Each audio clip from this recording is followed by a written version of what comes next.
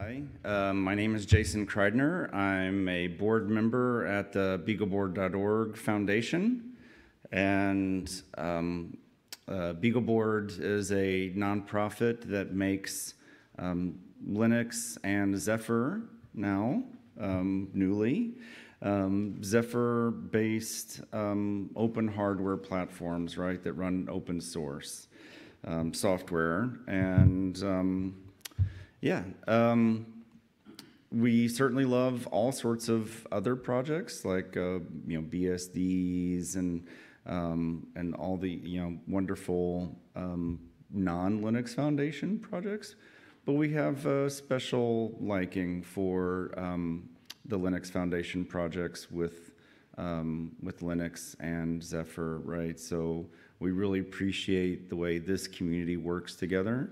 And supports each other from hobby, self-interest projects, projects for other people, all the way to professional product designs.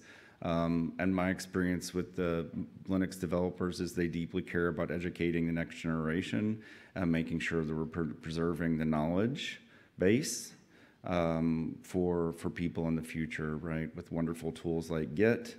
That allow us to look at the development history and understand where things come from. I say all that because in this talk, I want to talk a little bit about how we preserve knowledge, right? How do we pass that on? And different ways we could do rapid prototyping and leverage software, I think, have a significant impact on that. There is a scourge on the face of the earth. No. There are some habits that I don't think are necessarily healthy for the open source development world. But I want to talk about a number of different approaches, some including ones that are very effective, but maybe not the best idea. And I think that it's also, I want to talk some about the benefits of using both Linux and Zephyr together. I don't have enough time to really talk about making the trade-offs, like going between one or the other, but they're both really fantastic projects. How many people use Zephyr already? This is a Zephyr, yeah, okay, oh, wow. So you know how it can make really, really tiny images, but yet it's very, very capable, right? There's a lot of features, but you don't have to bring in the features that you don't need.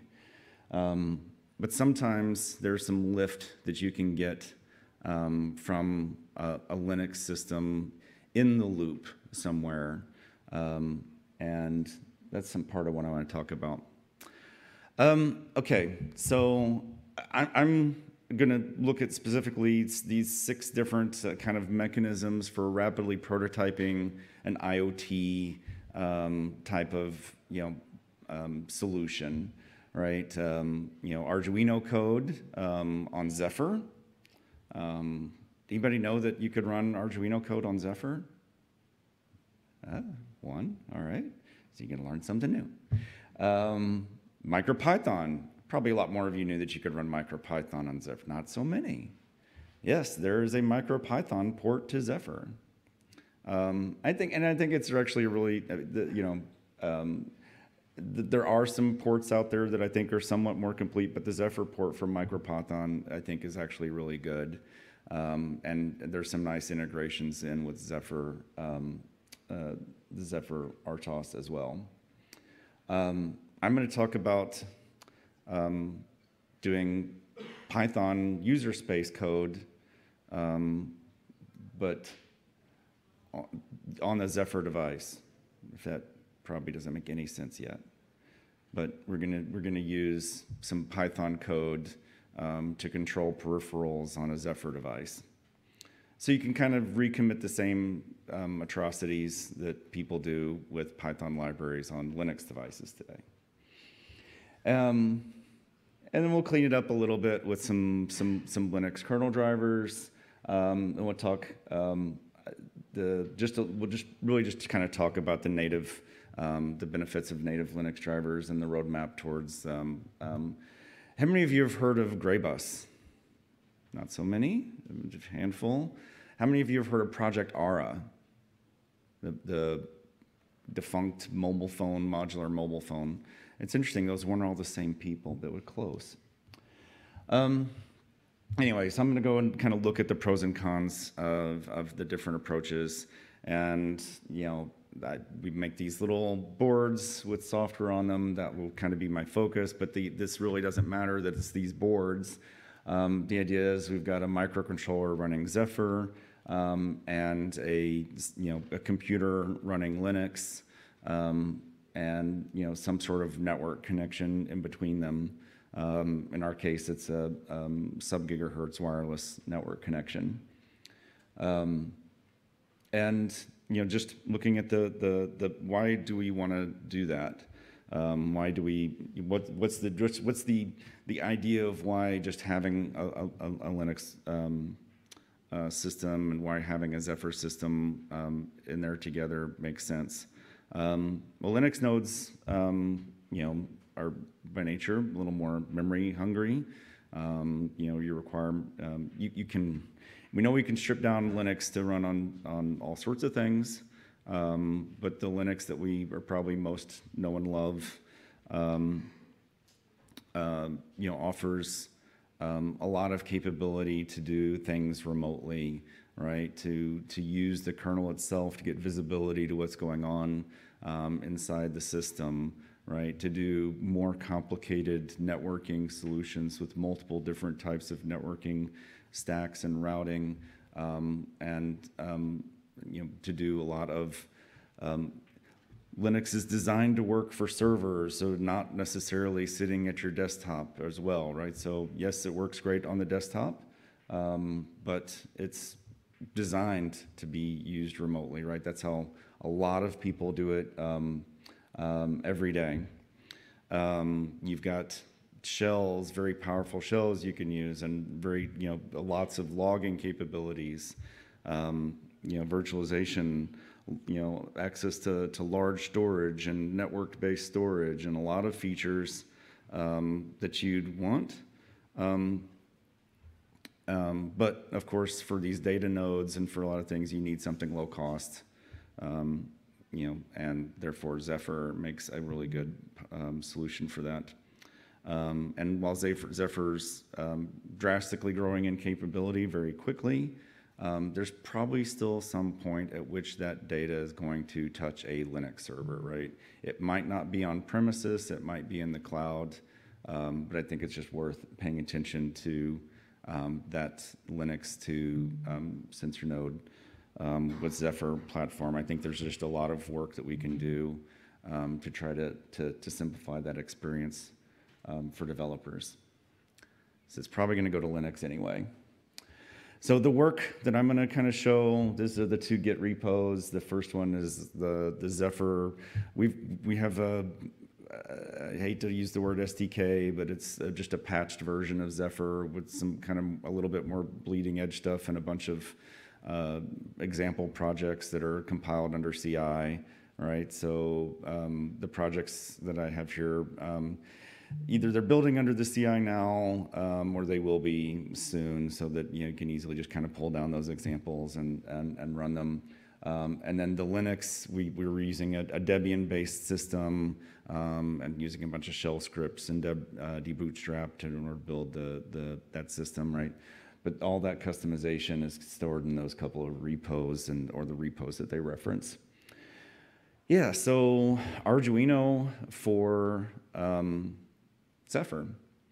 So last year under Google Summer of Code, there was a Zephyr plus Arduino port done, and so they took the Arduino core, and so you've got the Arduino library that essentially is wraps the Zephyr calls, right? So you map all of the different the index pin IDs, right? Like you'd have the board IDs on an Arduino into where you'd have like the GPIO bank and index, the chip and index IDs.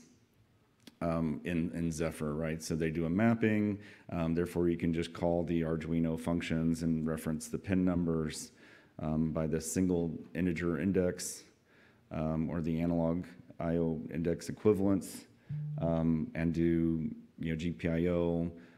They also tie into the PWM, SPI, UART, I2C, and ADC subsystems of Zephyr, right? So you can just use the Arduino calls for all those subsystems. The build environment, at least as I've seen it, as it's out of this project right now, is still the Zephyr build system, right? But you are compiling the wrapped. If you're from, how many of you have written Arduino code? Yeah, so the setup and loop structure that you're familiar with, right? And the header files that you're used to including for the different functions, right, are the same. So that code is the same. But when you want to build it, it's not under the Arduino IDE right now. Right now, you just do West build, and you build it like all the other Zephyr projects that you have. It's just now you have an extra sets of code in the loop. So this is something, if you're not familiar with Arduino, a lot of people that aren't doing computer science and electrical engineering and embedded systems every day are very familiar. So that's a great benefit. So there's a lot of code base out there.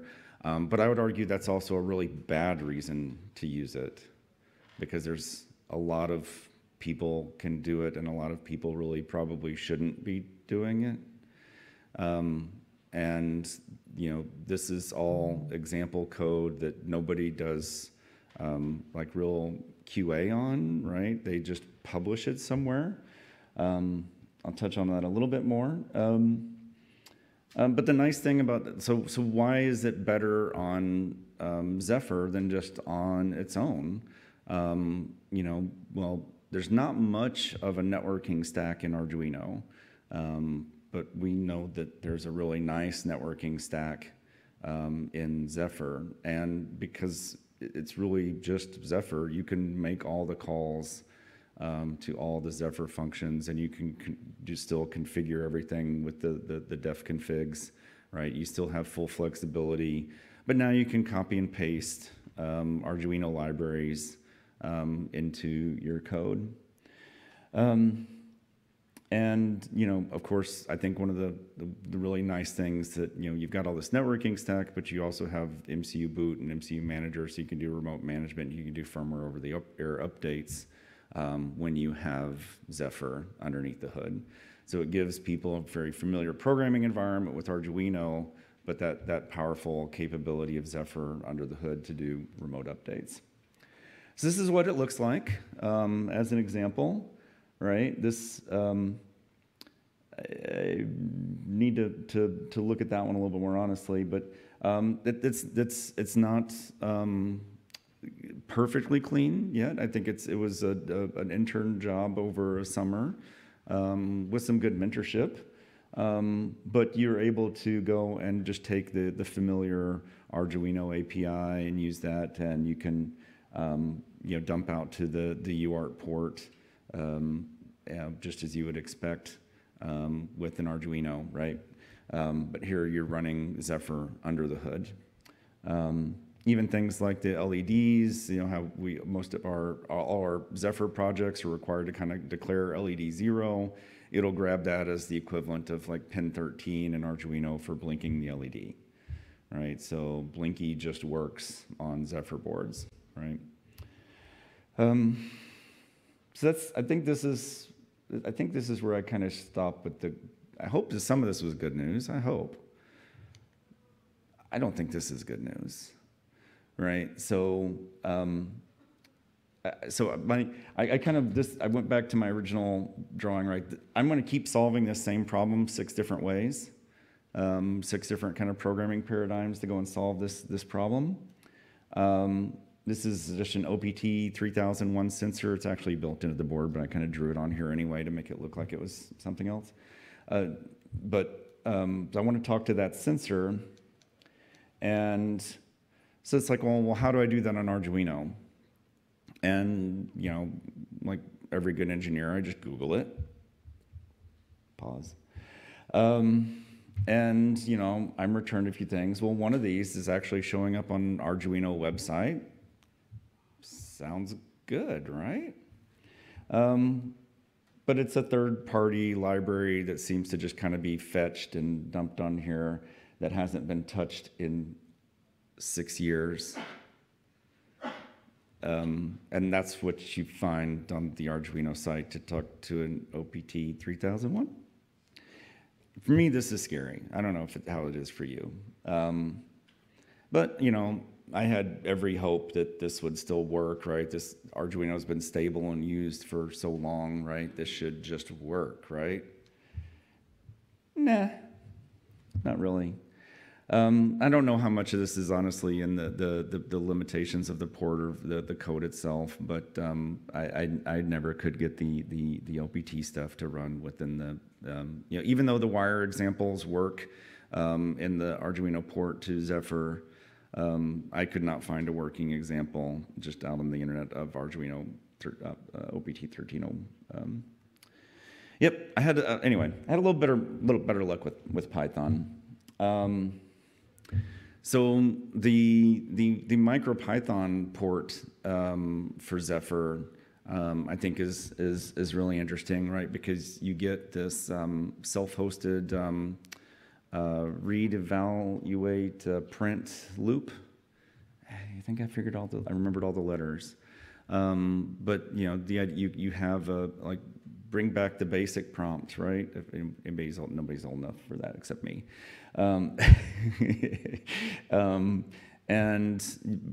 you can actually do live coding, so you've got, you know, some benefits that you'd have to, you know, from a dynamic system.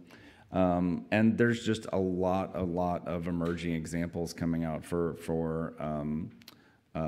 Python, regular Python, and MicroPython to go and build on. Right, this seems to be kind of the new Arduino in a lot of ways. Yeah, and of course those benefits that we talked about that from Zephyr Arduino getting, remote over-the-air updates, you know, rich networking stacks, right? Those come with the Zephyr port for MicroPython as well. So you have socket commands, and although the socket wrapper is not very complete, the reading of sensors using the I2C interface actually turns out to be pretty easy and does work.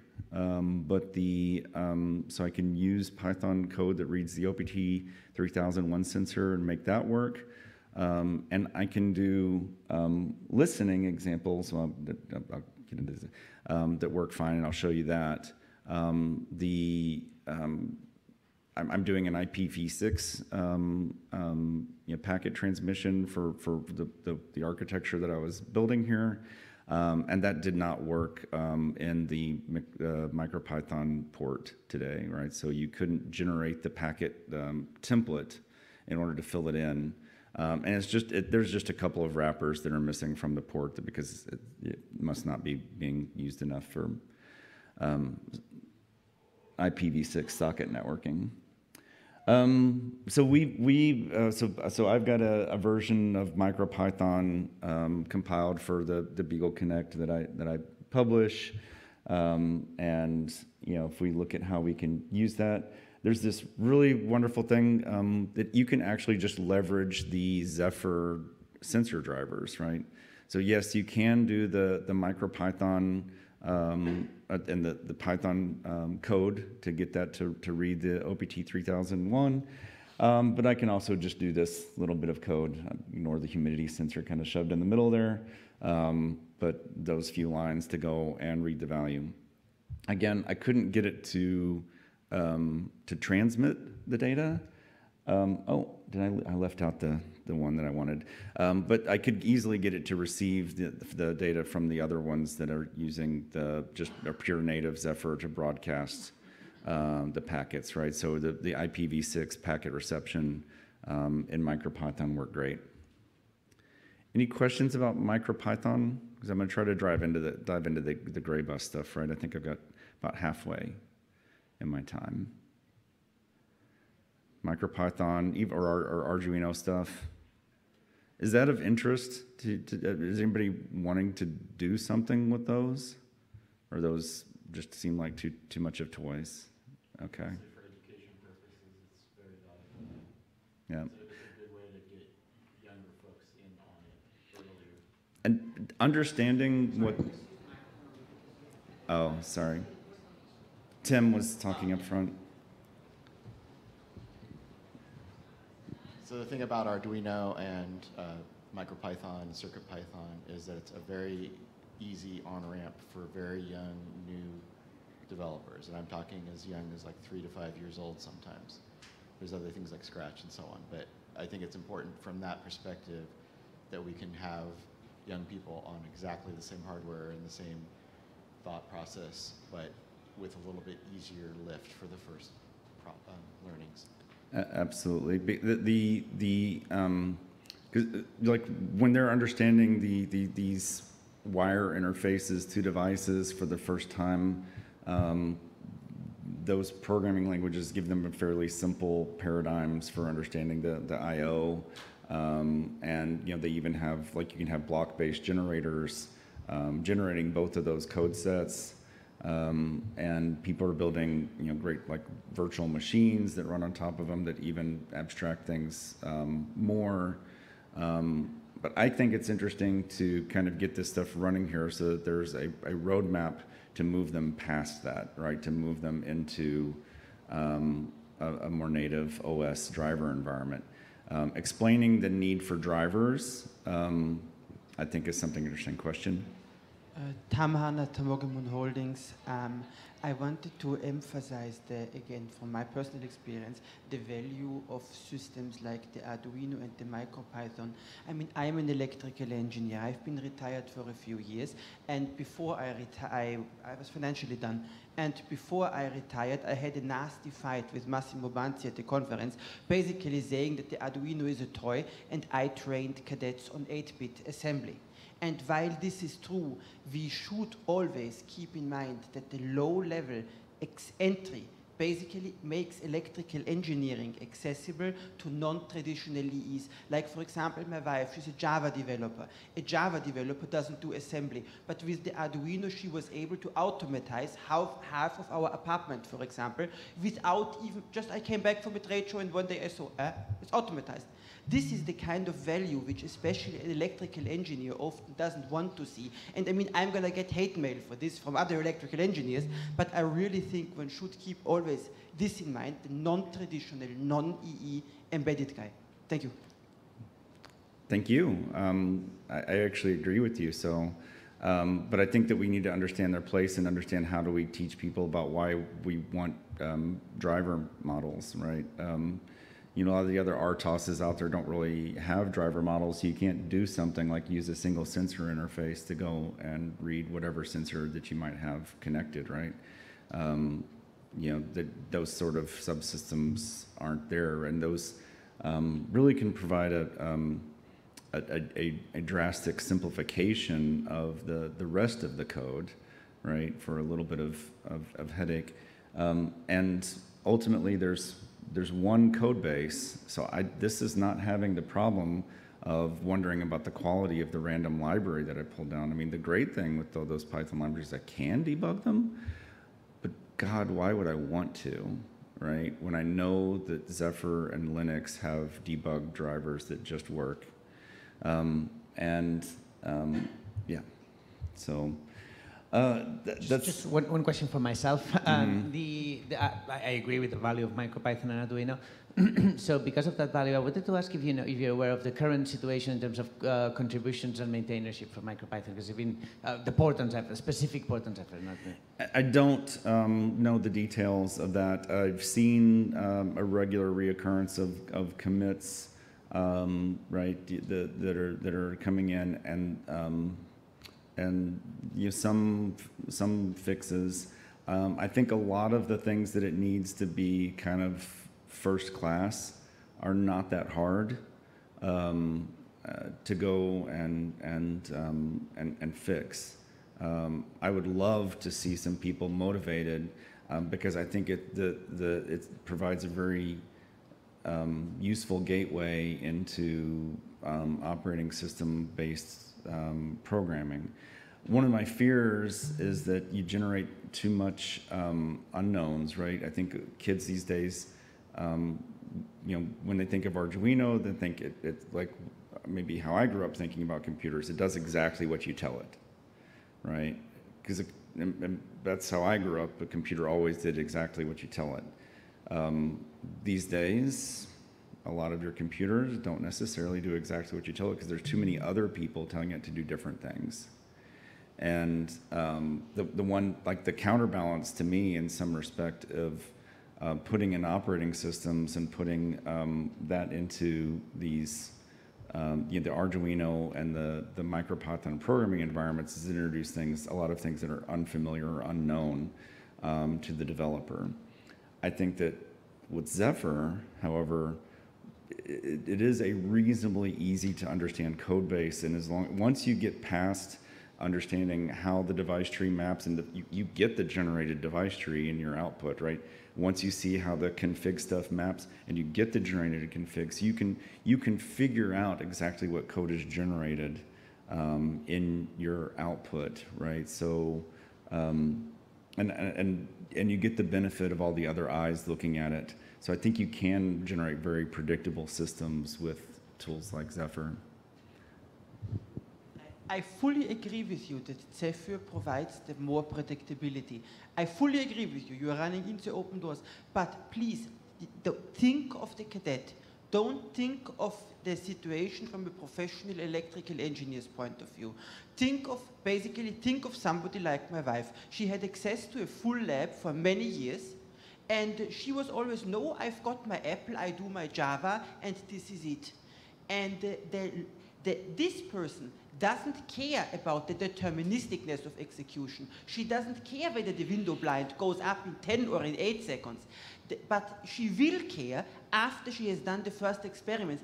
Forgive me for being blunt, I see it like an entry-level drug, the Arduino and the Micropython. It gets the people hooked, and then they automatically move to something different. I think where the determinism really matters is in trusting that the computer is running the code that I've generated for it, right? And we often, I'm sure a lot of people here have generated assembly from their C code so that they can figure out if the C compiler is actually generating what we thought it was going to generate, right? And we can do that, right? But bugs in compilers are still there, but they've gone down, right? But I think where I'm trying to emphasize is I don't want people to lose that idea. A computer just does what you tell it, right? Pulling the plug because it's doing something funky is not the answer to the future, right? Right?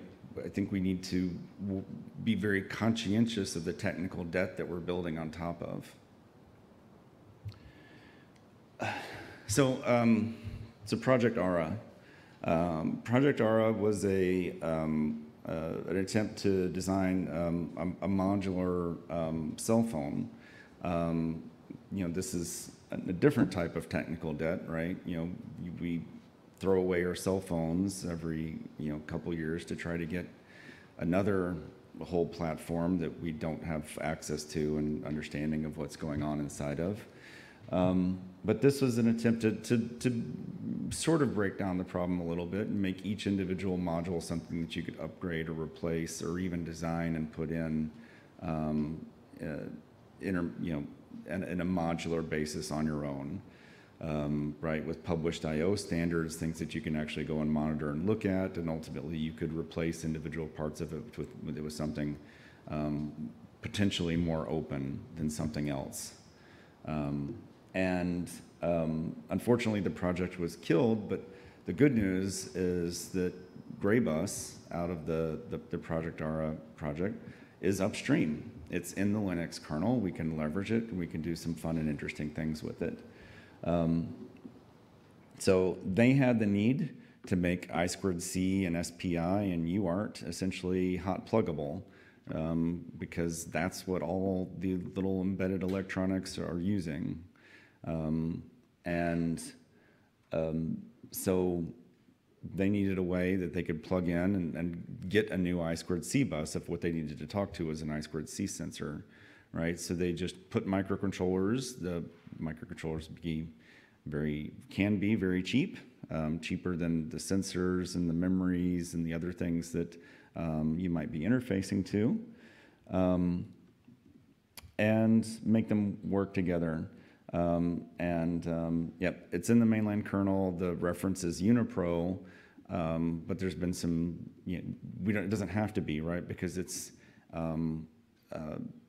just a swappable portion in the driver code where you can put essentially any transport you want, because now you have packetized raw bus transactions.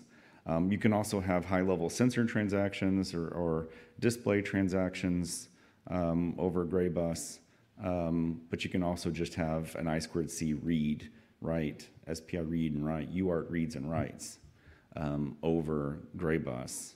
And now you can put them over a network, like I'm doing here, or you can put them across, other wired interfaces. Most of this was prototyped through USB connections. Yeah. So I think we're all familiar with how nicely USB works on a computer, right? You plug it in, it notices you've plugged something in. The computer asks, "What did you plug into me?" Right? And the thing that you plugged into it tells it what it is. It then loads the driver to match what it's talking to, and it works. But that's not so much so in embedded world. In our world, right? You connect up over I2C, then you write some device tree and you recompile, and if you're using Linux, you're a little luckier because you just recompile part of it, but then you still have to reboot because we don't have upstream dynamic device tree overlays. Frustration, right? It doesn't tell you what's connected to it. You've just got a bus, and you better know ahead of time what it's going to be, and you have to code up support for it specifically. So Greybus kind of fixes that. It essentially assumes a microcontroller on both sides of the loop.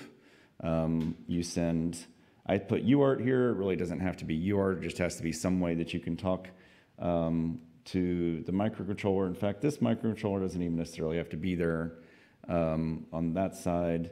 But you do need this microcontroller here on this side to break out the commands into the various transactions, I2C, SPI, GPIO, PWM, A to D, that you'd have on a typical embedded system interface.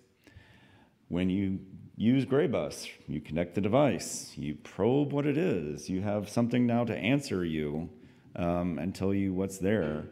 You send back a manifest description, could be, anything, but you just need something to go and tell it, and there's a specification for Greybus manifests. We've extended it a little bit to handle a whole combo microbus description, and you load the driver and everything works.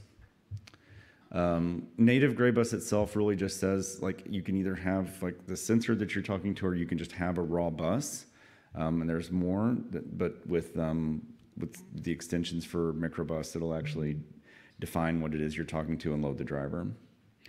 So this is the software stack that we built up to prototype this on. This is not the way it's going to end up. So this is we've leveraged. So we have a Beagle Play and a Beagle Connect Freedom. So the Beagle Play is running a Linux is running Linux. And it has also a microcontroller on it to do the network transport. But it takes Greybus and it introduces this thing called GB Netlink, which is you just use socket-style interface to communicate with a service in the kernel. So you can trap those Greybus accesses and move them up into a user space app where we can route network packets, right? That's the real reason it's there, right? So that we can do a VAHI-based discovery of devices and manage the security keys and all the things that you want to do that are a little bit hard to do in the kernel. And it's a user space app. This has to go, right? This is not scale. This is prototype stuff, right? But that's what we're doing today to get it all going, and then we're going back through a 6-low-pan network over a sub-gigahertz network. We've got an IEEE 15.4G MAC interface over UART, and then a radio interface to send standard TCP/IP over 6-low-pan on a sub-gigahertz network. And that's what we've got running here. And then the sensor node running Zephyr and the Greybus for Zephyr application, which is also just available as a module if you want to plug it into other things to answer the Greybus requests, including providing the descriptors and then driving the bus transactions. So to start the user space service, you run a shell script. It pings and makes sure that something's actually alive and answering on the other side. And then, and it loads up the Greybus service, and now you're talking Greybus to devices. And it exposes the, I think I'm trying to merge too many things in this concept here with the Python stuff, right? Because my goal here was to take the I2C dev interface that gets exposed, remove the driver that we automatically load in the kernel for it, and just get down to the I2C dev. But you kind of quickly get into a lot of the problems, the quality problems, again, from not having something that's centrally maintained from experts that are actually trying to make products out of things, right? You get stuff that just doesn't work and hasn't been touched in ages because it worked once and nobody's actually using it. So when you go to PyPy and you pull down the OPT 3001 package in PyPy, it just doesn't work. I pulled down the examples that from how they had it, right? I had to, did I not include my little, anyway, it just doesn't work. I did a little bit more searching because I wasn't quite happy with this. And I found another one that wasn't in PyPy. It was just a standalone piece of Python code doing the I2C dev transaction. I had to patch it with a line of sed because it didn't even provide the ability to specify which I2C bus it was going on.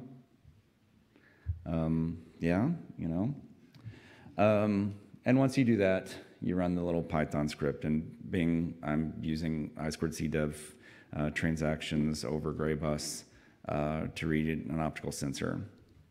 Woo!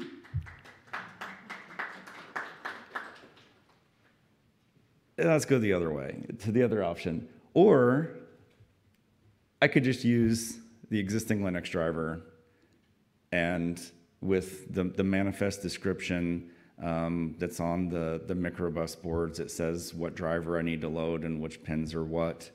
I can just utilize the Linux driver that's already there and use IO info to provide me the output of the optical sensor. I appreciate that people like to write Python code. I don't know why. I'm overly snarky there because I really do want people to have a gateway to learning to program and moving things, but I really think as a community we need to be thinking more about how we onboard these people and teach them about why having a single upstream, be it in Zephyr or be it in Linux, is really, really important. And having a device driver model means I'm getting shaped data. I just did IO info. I don't even know what kind of sensor. I don't care what kind of sensor it is, right? It's just going to show up and it's going to tell me what type of sensor it is, and it's going to tell me, it's going to put it in standard units that I can just use, right? And then I can have all my Python stuff to go and grab that and put it up to the cloud, right?